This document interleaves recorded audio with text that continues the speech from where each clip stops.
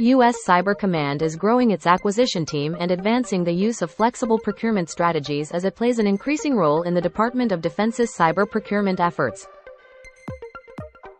The Department of Defense's Office of the Chief Information Officer has released a document meant to serve as guidance for defense agencies seeking to achieve continuous authorization to operate for DevSecOps platforms and other applications produced by a software factory as part of efforts to counter cyber threats.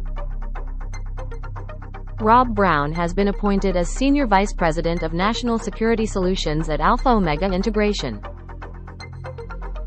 The U.S. government intends to provide $6.4 billion in funding through the CHIPS and Science Act to help establish a semiconductor ecosystem in Central Texas in partnership with Samsung Electronics, which would invest more than $40 billion over several years. The National Security Agency's Artificial Intelligence Security Center, in collaboration with U.S. and international partners, has released new guidance on deploying secure and resilient artificial intelligence systems. A bill that reauthorizes and reforms Section 702 of the Foreign Intelligence Surveillance Act is now moving from the House of Representatives to the Senate. The Defense Counterintelligence and Security Agency has launched Adjudication and Vetting Services as a new organization formed through the merger of Consolidated Adjudication Services and Vetting Risk Operations, two key mission areas within DCSA's personnel vetting enterprise.